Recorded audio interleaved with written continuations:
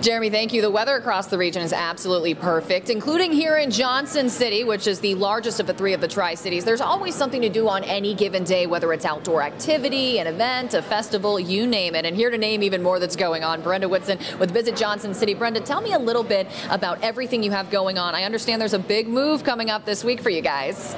Yes, there is. We will be hosting the grand opening of our brand new Visitor Center later on in November. So we're really excited to open the city's first ever Visitor Center. And I'm sure if you're going downtown, you've seen it. You know exactly where it is. For people who don't, go ahead and tell me about it and the history of the building that it's in.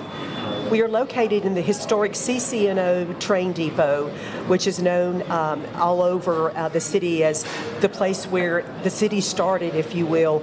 And the building was built in 1905, so it was actually a freight railroad. And so the building is still intact as it was, in 1905. And we're directly across from Yeehaw, where you will be this afternoon. Yes. So we're in a great place that we can welcome visitors and welcome locals in to give them information and then send them out to spend money.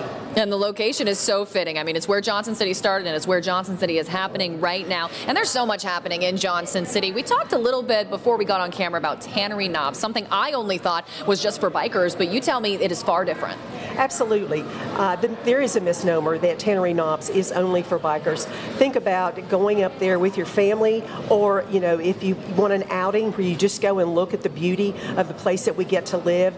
Drive up there. There are benches up there. You can take a picnic and sit up there on the bench and see how beautiful this place is that we get to live. It would be an optimum place to go and look at the leaves. When I moved here, I just remember driving downstate of Franklin towards the mountains. You see we're just tucked in this beautiful little valley. It is just stunning here in this region. What do you think stands out to people either who just first moved to the region or are thinking about visiting? I think what stands out is that Johnson City is the place where you can get a 360 view of the mountains. Anywhere you are, no matter where you turn, the mountains are there, and they're kind of embracing you.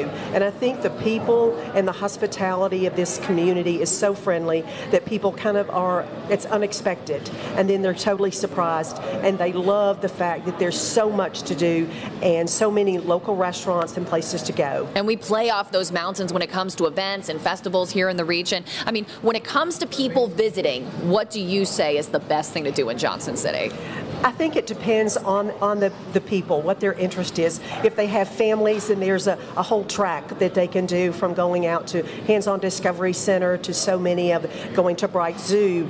And of course, there's things like that Quantum Leap and a variety of places. The other part of that is that if you want to do just a weekend getaway, with your significant other, you can come in and choose great places for dining, go into downtown, experience the nightlife, walk through Founders Park, look at the art, and go on the mural trail.